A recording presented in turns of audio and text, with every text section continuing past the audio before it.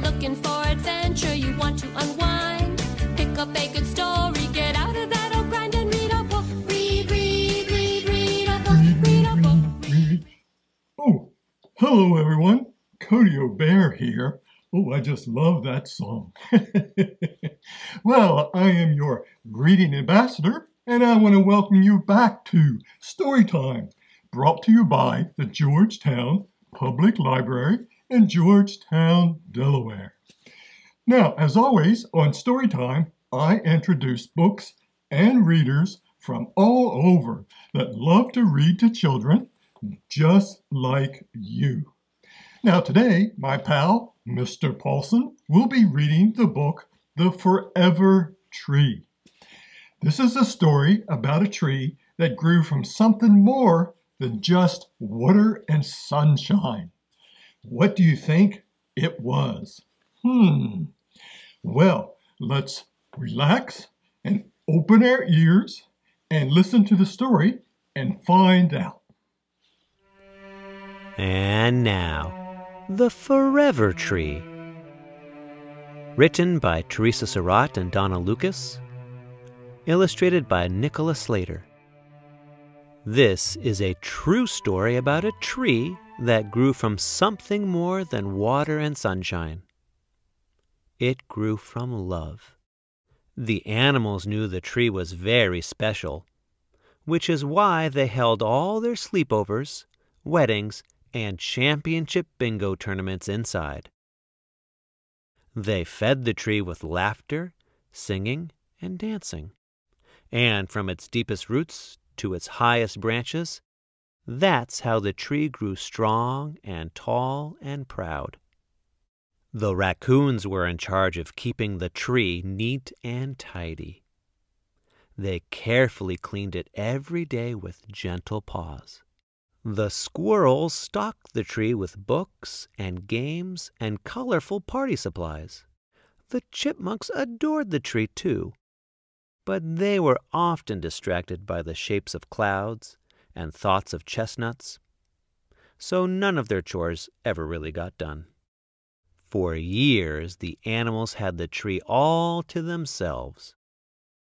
So very many surprise birthday parties, first kisses, and secret squirrel social scout meetings happened there. One day, an unexpected visitor arrived.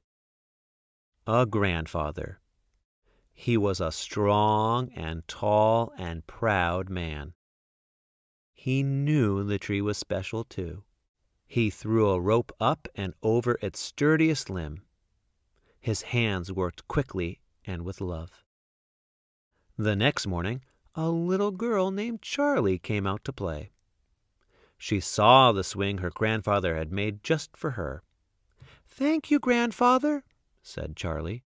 Push me, please." The raccoons, squirrels, and chipmunks all stopped what they were doing.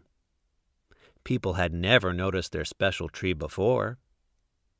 And from the grandfather's act of love, something new and beautiful began to grow. Every day, Charlie's grandfather pushed her on the swing. Soon more children came. They brought their mothers, fathers, grandmothers, and grandfathers. They pumped their legs and voices up to the sky. At first, the animals were worried, maybe even a little annoyed. This was their special tree. They weren't quite sure they wanted to share it.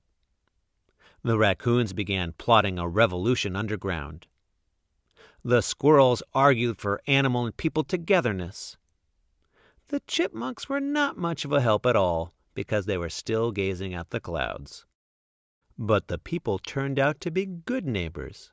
They were kind to the animals and their beloved tree. They shared their most delicious snacks. The raccoons advised the animals, "Be nice and don't bite." The swinging went on for many days, for months and years. There were more graduation picnics, polka parties, and hide-and-seek contests than you could count on all your paws. There was always love and laughter. And it kept the tree growing strong, tall, and proud. But one spring, after a long, hard winter, the tree did not wake up with budding leaves. The tree did not wake up at all.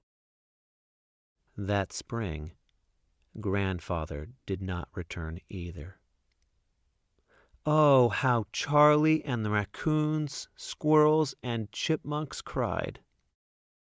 Then official people came and said the tree was now unsafe. The animals didn't know what this meant. They felt afraid. The raccoons organized an emergency meeting. They had heard of people who knew how to fix things. People who knew how to use their hearts and brains and hands to make things that last forever.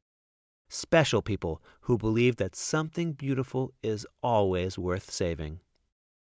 The animals began their search. The raccoons identified architects by poking inside the recycling bins. The squirrels found carpenters by following the scent of wood. They whispered in their sleeping ears. The chipmunks lured artists with trails of chestnuts and wild red berries arranged in impossibly intricate swirls. Planners and builders of all kinds were found. Together they came up with an idea to save the tree. They thought, sketched, and measured. They sawed and scurried and sanded. Day and night they worked quickly, skillfully, and with love. When the tree house was built, the people and animals agreed it was the perfect place to hold their most special weddings, sleepovers, and championship bingo tournaments. They promised each other that their tree would stand forever, strong and tall and proud. The swing would always hang from its sturdiest limb. And somewhere, way, way up above, the grandfather looked down and smiled.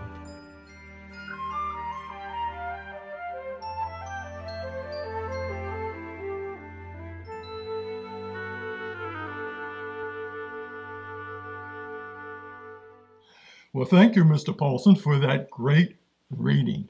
Well, I would say the tree grew from love, wouldn't you? Now, wasn't it amazing how the animals and people came together for the tree?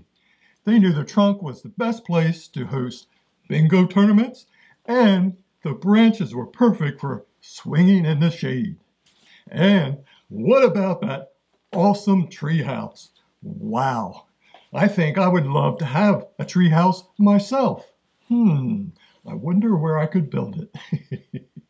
Well, how about you? Would you love a tree house? I think we all would love to have a tree house. Okay, everyone, I want to thank you for joining me for story time today. And please stop by and visit with me again. Also, remember to visit your local library for fun reading adventures. Until next time, happy reading. If you're looking for adventure, you want to unwind, pick up a good story, get out of that old grind and read a book. Read, read, read, read a book, read a book, read, read, read, read a book. If fun is what you're after, you're looking for laughter, read